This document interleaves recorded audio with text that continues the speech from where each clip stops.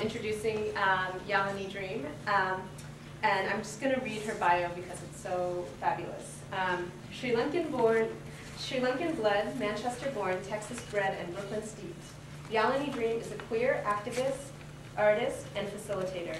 She conjures spirit through her unique blend of poetry, theater, song, and dance, reshaping reality and seeking peace through justice in the lands of earth, psyche, soul, and dream. One of the South Asian American community's most prominent performance poets, Yalini Dream has toured nationally throughout the U.S. as well as performing in Canada, England, and Sri Lanka. As a director and facilitator, Yalini Dream works to bring underrepresented voices to center stage through community-based theater productions. Through experimental collaboration, she seeks to build artistic work that reflects the strength of communities while cherishing difference. Yalini Dream was the director and facilitator of Andalan's Sukh Aur Dukh Ki Kahani, a storytelling project with Bangladeshi and Indian domestic workers in Queens, New York. She has been a long-term volunteer with the Audre Lorde Project's Safe Outside the System collective in Brooklyn, working to address homophobic and transphobic violence against people of color. Yalini Dream is also a trained aerial dancer in Cordelice, who loves to fly, challenging notions of the seemingly impossible. So welcome, Yalini Dream.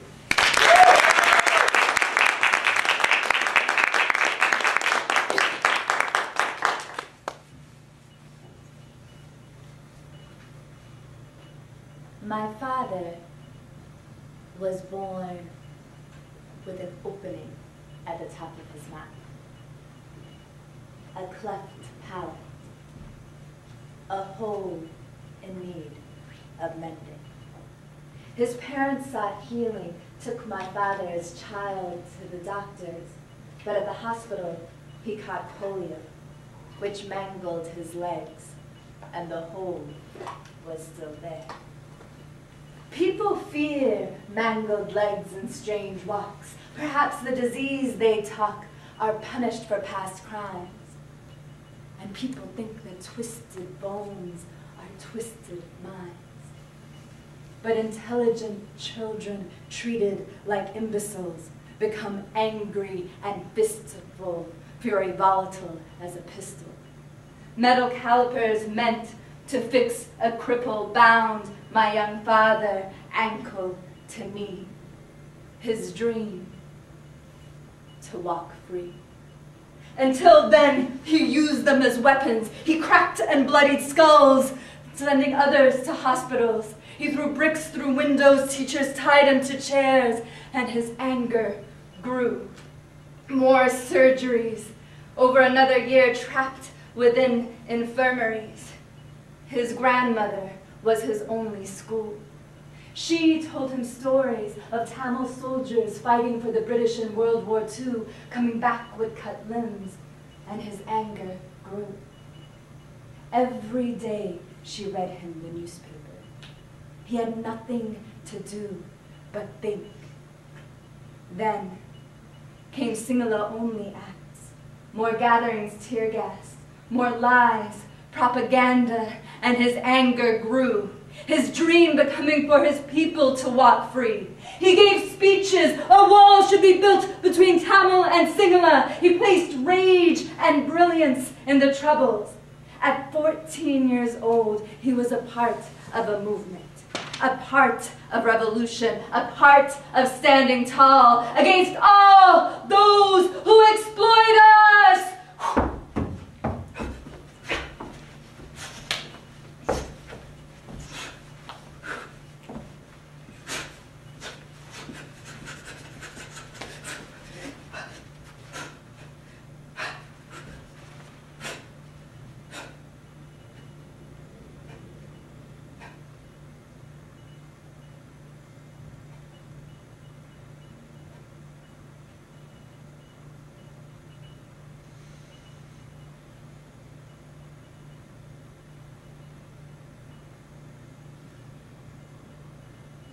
He didn't know that burning, empty buildings would lead to a land full of minds. Children clutching machine guns cyanide capsules around necks. He didn't know that revolution could become a prison, destroying everything you have ever known to be precious. Revolutions of power, burning and turning. Revolutions of power, burning and turning. You've got to love your people, to serve your people. You've got to love your people, to defend your people. You've got to love your people, to protect your people. Who will love my people?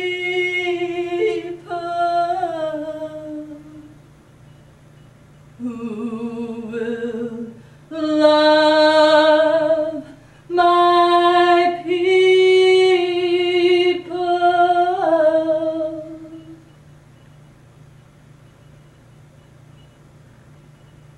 My father couldn't run, but he rode all of Jaffna, Yalini by bicycle. Now Jaffna is full of holes, left by those who caught a disease that mangled their hearts. The people search for healing, but the holes are still there.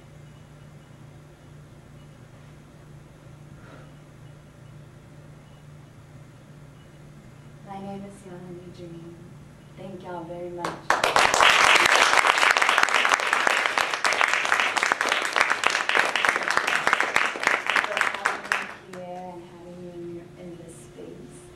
I am a Sri Lankan Tamil American queer woman, and I'm excited to share with you some of my own personal stories as well as community stories that I've heard and collected from other people. Everything that we hear tonight is based in truth. There may be shifts that help with storytelling, or shifts to protect people's identities, but we are, it is a night of truth-telling and spirit releasing, and hopefully healing of wounds and connection as well. So this is this is like a piece that I've been performing for a long time, one of my favorite pieces. It's called To Catch Just One Tear. Walking, like cotton across thorns, clouds stretched in sky, blue like my Dolly Lucy's eyes. The sun winks me hot against my cheek, and I do not look for shade, 'cause brown is beautiful. Yes, it is. You are so exotic. Where are you from? Stranger, foreigner, alien, other? Are you a boy or a girl? Where are you from? Bet they don't let you wear your hair like that back home. Having heard the questions so many times before, knowing that the answers that they were looking for was not, I'm from Houston. Nah. Where you really from? I mean, what are you? You Arab, Muslim? No way, man. Muslims do not let their girls run around like that. Yo, India, what's the matter? You shy? I'm Sri Lankan. Oh!